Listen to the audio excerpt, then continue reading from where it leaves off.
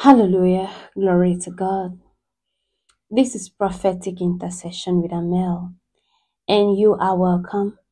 To me, it's always an honor each time I have the opportunity to bring you prophetic messages. It's always an honor because I know that it's not because I'm the most qualified or because I'm the most spiritual, but just because God, by His mercy, has chosen me to be in a position where I can give someone direction, where I can give someone guidance, counsel, or confirm the voice of the Lord they hear. So it's always a privilege for me each time God entrusts me with a word for someone. I do not take it for granted. If this is the first time you're coming across this channel, or the first time maybe you've been seeing my video pop up on your timeline and you decided to click on it this time around, thank you so much. I always say it is not a coincidence. Believe me, if God is leading you here, it's because He has something marvelous for you on this channel. And I always pray that God will, help you stick around long enough to know why He connected you to this channel. Hallelujah. Glory to God. Now, this prophecy, what I'm about to share, it's a little bit unconventional. It's not something you really expected. Maybe it defeats your theology or it defeats what you thought before. But this is a word that is coming to keep someone in check.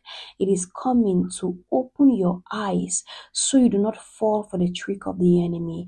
It's coming to sharpen your perception so you can already know what is happening around you so as to better manage the situation. Hallelujah. We think that fasting and prayers and they keep the devil very far away. There is a songwriter that sings, he says, I will pray. If I don't pray, Satan will make mess of me. And it suggests it's like when you pray, it keeps the devil away. Not really, not quite. When you pray, it doesn't really keep the devil away. Most times when you pray, you get empowered to face the devil. The Bible says the prayer of a righteous availeth much. It has power because it fortifies you, so that you are able to face the adversary. It doesn't really, when people take extended fast, they think because of that the devil is going to stay away from them. Or when you pray for extended number of hours, you think because you have prayed like that, the devil is not going to have anything to do with you. But that is not true. As a matter of fact, when you pray, when you carry out intensive prayer programs, or you fast for so long, be ready to experience some backlash. When you fast for so long, be ready. The Bible says that Jesus fasted for 40 days and 40 nights. No food, no water. You would think that when he leaves the fasting ground, he becomes immune to the devil.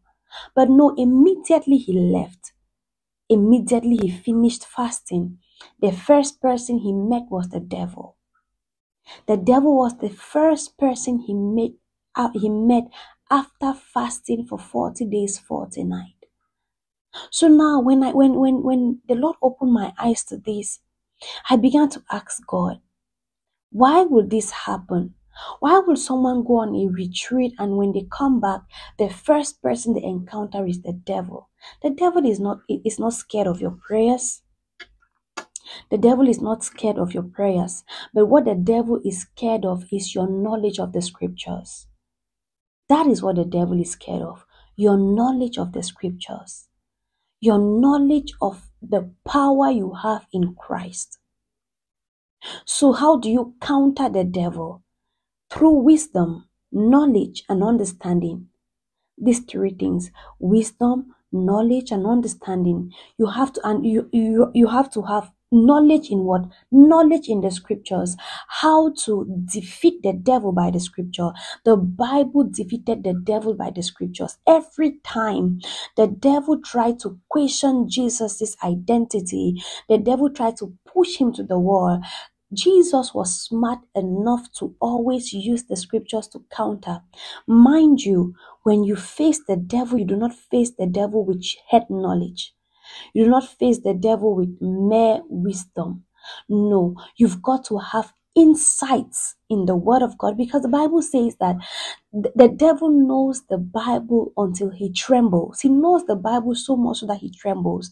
So if your knowledge of the Bible is not good enough and you just want to use some kind of head knowledge, he's going to manipulate you and you'll fall.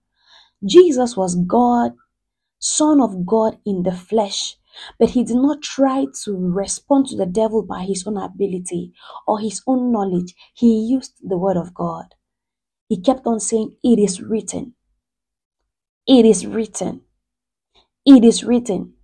That was sending a message across to the devil to say, I am not talking to you based on what I know. I am talking to you based on the scripture, based on the word of God. Whenever you finish taking a fast, or you finish, even when you take extended period of prayers, whenever you finish, the first thing you're going to encounter is a kind of temptation. You will meet someone that wants to water down all the spiritual activity you have done. So what are you supposed to do? You've got to have a broad knowledge of scriptures. Because when the devil comes, he's coming to test your depth in the word of God. The devil is coming to test your depth in the word of God. So you have to have a lot of scriptural insight to be able to resist the devil. Jesus won by the word. You cannot win by another way. Jesus is our perfect example. We know that already, right? Yes. Jesus is our perfect example. So maybe someone, you found yourself in this position and you're asking yourself, why? I just finished fasting. How come I am experiencing some kind of temptations? I just finished praying. How come I am? Because the devil is coming to test if actually your prayers have weight. The devil is coming to test if you even know who I am. You know, Christians say, I know who God says I am. I know. There's even a songwriter who says, I know who God says I am, what he says I am, and where he says I am. I'm at, I know who I am. And when you ask them, who are you? They cannot tell you who exactly they are. They cannot say, I am a holy priesthood. I am the head and not the tail. I am born of God. They just sing the song to say, I know who I am, without any revelation, without any depth. So when the devil sees such a human, or when the devil comes and meets you and you do not have scriptural backings in the things you do, he's going to frustrate you. So beware. Every time you take a fast, every time you pray, beware that the first person you are going to meet, or the first scenario that you will come across, is going to test or put a demand on your knowledge of the word of God. This is the part where so many people fail. This is the part where people cannot control it. You know, if you're short-tempered and you're faced with the circumstance, before you know it, you're already cursing, and the devil is like, you've fallen. I knew you were going to fall, you have fallen. In a nutshell, what I am saying is, build yourself with the word of God.